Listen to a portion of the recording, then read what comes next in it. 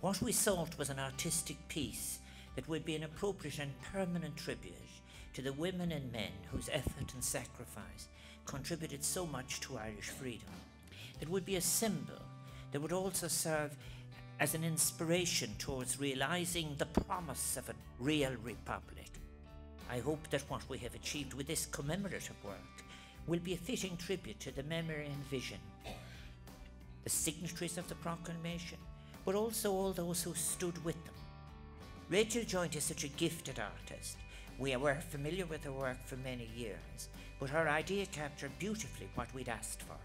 I so commend you, Rachel, for this wonderful piece, and I thank you, and I salute nDaoine, a fellow poet, for her contribution to this work.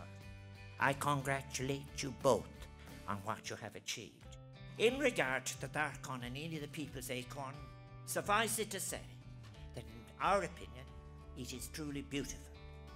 Given its symbolism, it is highly appropriate that Rachel chose to involve hundreds of citizens, young and old, in the execution of her plan, and gave them the opportunity to include their stories and their ideas in the final artwork.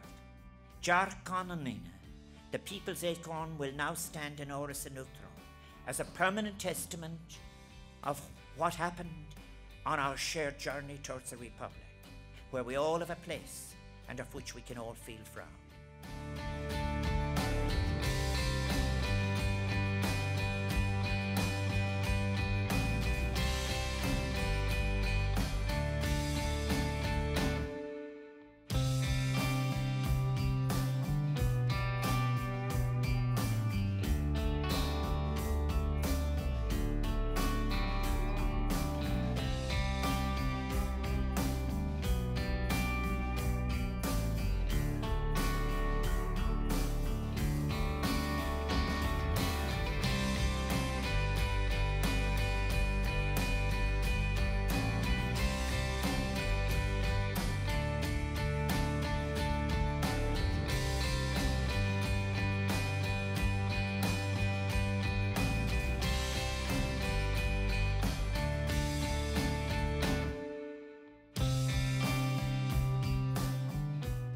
I just want to say a very warm congratulations to Rachel, because today was my first day actually seeing the Acorn in situ, and it is truly beautiful.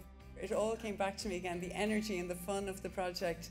From the very beginning there was nothing but enthusiasm, and Rachel and I were very, very committed to going into the schools and working with the children, and we got such great feedback from them. This has been the honour. My initial inspiration for the People's Acorn was this acorn, the seed of our national tree, the sessile oak, the Quercus petrea. A seed, in many ways, is like a time capsule in nature that carries both its history and its future. This sculpture is not an empty bronze shell, but now houses so many memories and wishes across 2 generations. It has been a great privilege to have worked with people who so willingly shared their personal thoughts and memories about the world, the environment, their families, their hopes and their dreams. I feel honoured and privileged to have it in a location in such a beautiful surroundings.